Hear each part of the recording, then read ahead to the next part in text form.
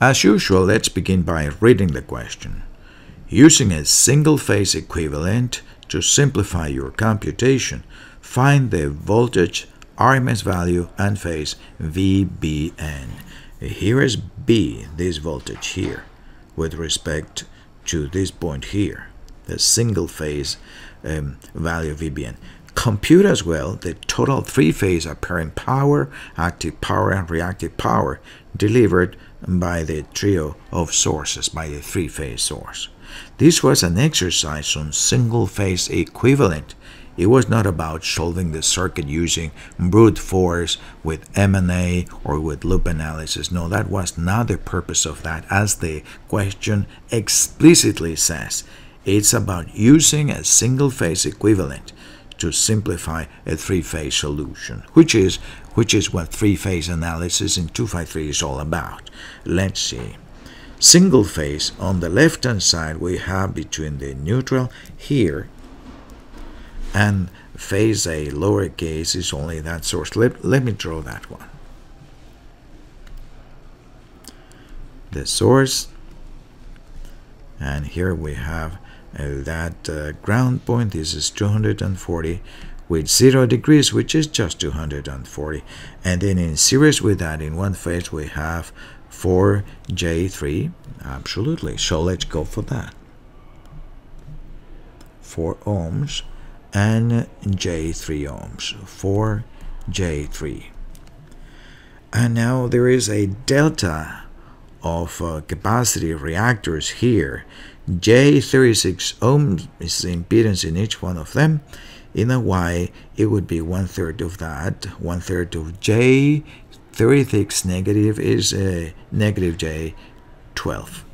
So that is what goes between A and ground, and this point is just 1/3 of that is negative J12 ohms. And on this side, the rest of the circuit is connected in a Y already. So we have a resistor of 10 ohms in series with an inductive reactor of J15 ohms. And that is the circuit we need to solve. This is a uppercase A, at this point up here. Well, I will compute the current in the source here for phase A. And for that, I will use the total impedance seen by the source in that phase there. So allow me to write the current in phase A is just 240 divided by the impedance. And that impedance is the series of 43 to the parallel of this term, which is this branch is 0, negative 12 in parallel with 1015. We use a calculator and compute whatever that is. And then what? She said, well, and then what I'll do is compute the voltage VA, and from VA I will compute VB just with a subtraction of 120 degrees. How do I compute VA? Oh, VA is just 240 minus the drop in this impedance 43. Sure, VA is 240 minus a drop in this impedance produced by the current IA that I just computed. Fine. And then VB is just that current VA divided by this number, right? We know that, and that is one value. And the value that I've got for that one is 230.8. Let me copy that here.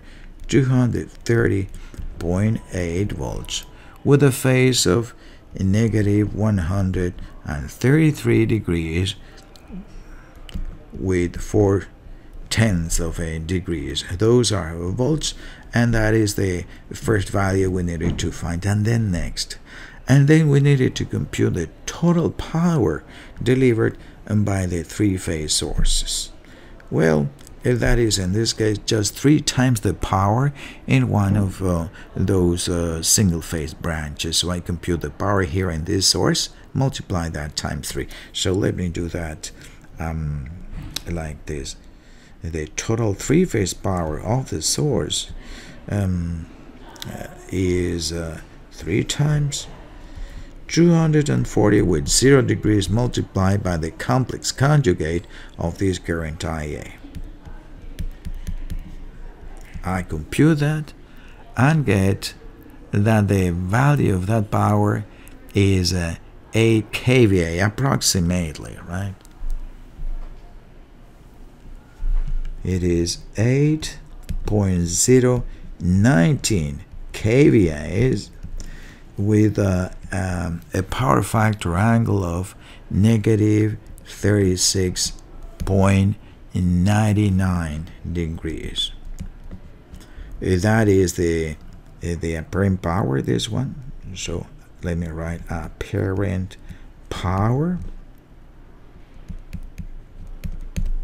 Total three-phase apparent power in the source.